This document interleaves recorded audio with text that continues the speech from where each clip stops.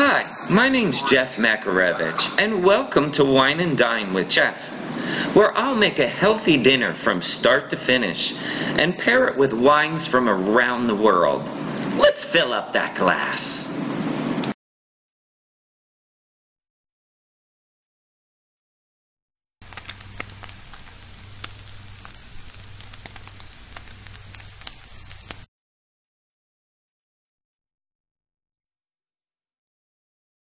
Hi, my name's Jeff Makarevich, and welcome to Wine and Dine with Jeff. Today, we're doing chicken shawarma.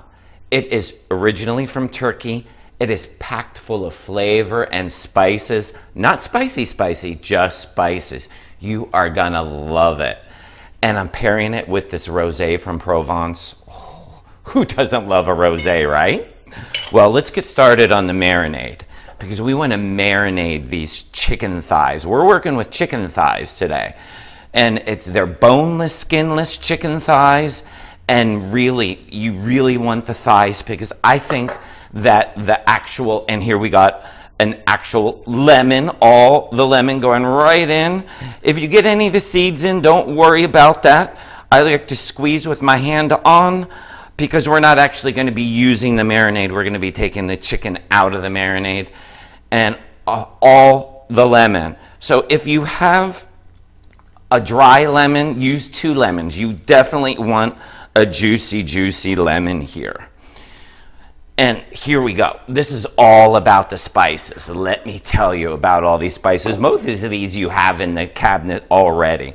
We have paprika, cumin, allspice, turmeric, a little bit of cinnamon, a little bit of red pepper flakes, and ground up salt and pepper. That is it. And like I say, most of that is already in your cabinet, and these are so healthy and good for you. Let's get them all right in there. And turmeric. Oh my God, they're saying all these wonderful health benefits from turmeric, from relieves like muscle aches and just wonderful, great benefits. And allspice, a lot of people don't know about allspice. There's some garlic going in here. And all the exact ingredients are right down below in the description center. And back to allspice.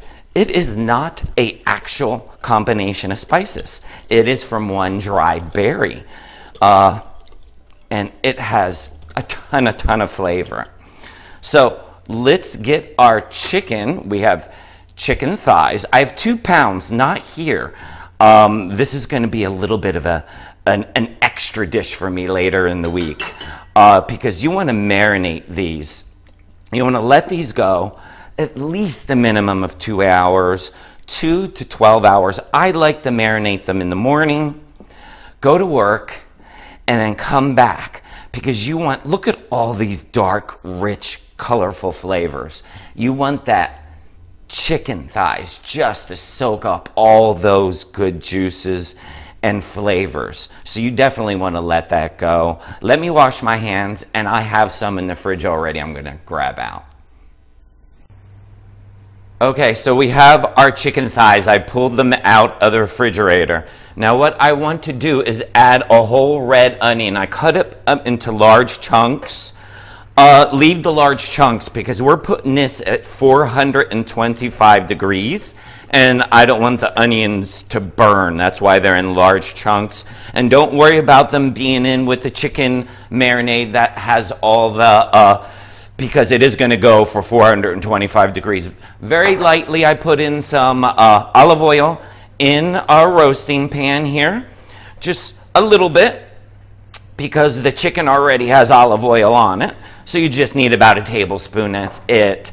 And we are gonna roast these in the pan here at 425 degrees here for about 30 minutes until they're cooked through. Halfway through, please flip them over, and we'll add these onion chunks in here. And the shawarma, oh my God, the flavors of this. And if you didn't know shawarma, the Arabic word for shawarma is actually means turning. And if you've ever been to one of these shawarma places, Turkish places, they sit on this pit and they're constantly turning with all this meat and flame is hitting it.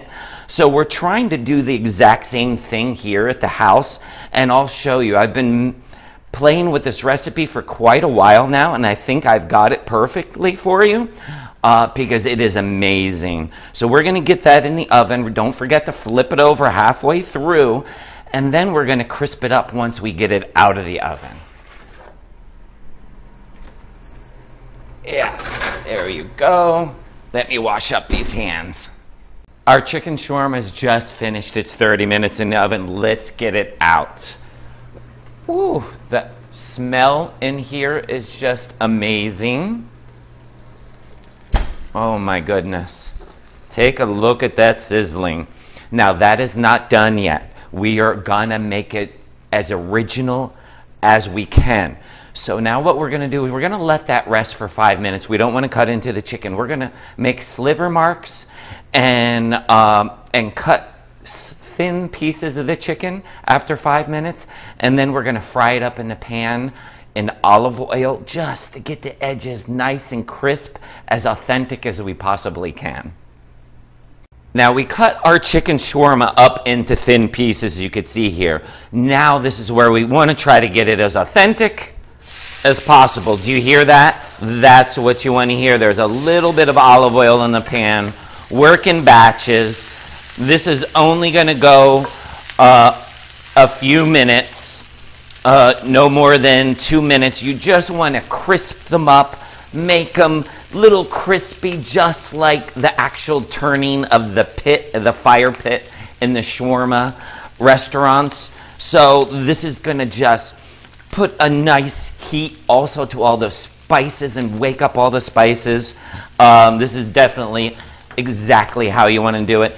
Yeah, you are adding a little bit more oil to this. It is perfectly good to eat just out of the oven. I tried it. It was amazing on its own, but I'm trying to get it as authentic as possible for you. And let's talk really about this Fleur de Mer, which is in French, flower of the sea. It is this beautiful Provence wine. It has notes of watermelon and cherry with just a touch of citrus. Oh, it's delicious. It is really delicious. It will just pull back on all those spices. And when I mean spices, not hot spices, just all the spices that's going on in these dish. It will work perfectly with this. See, look at this, how it just browned these up. That's exactly what you want to see.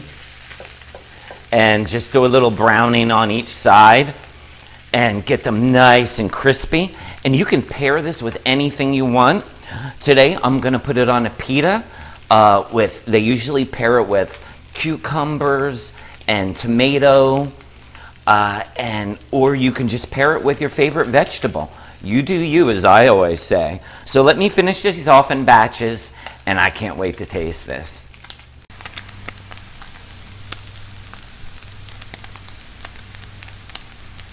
Before I try, I first want to thank all my subscribers. And if you're not yet a subscriber, hit that subscribe button so you don't miss out on any of my recipes and all the fun we have here at Wine and Dine with Jeff. I have to try this chicken shawarma though. It looks so amazing. I put it on a pita and I had some tahini sauce. I have a little tahini sauce recipe in my link down below too. Pairs up perfectly on a pita here. Okay, look at this. I have no idea how I'm going to put my mouth around this, but I am going to try.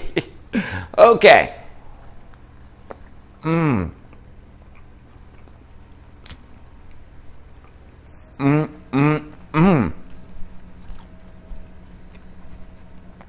That is amazing. All those flavors from all those spices just come through. This is going to be your new favorite recipe, guaranteed. I just know it. I would like to thank you for stopping by Wine and Dine with Jeff, and we'll see you next week.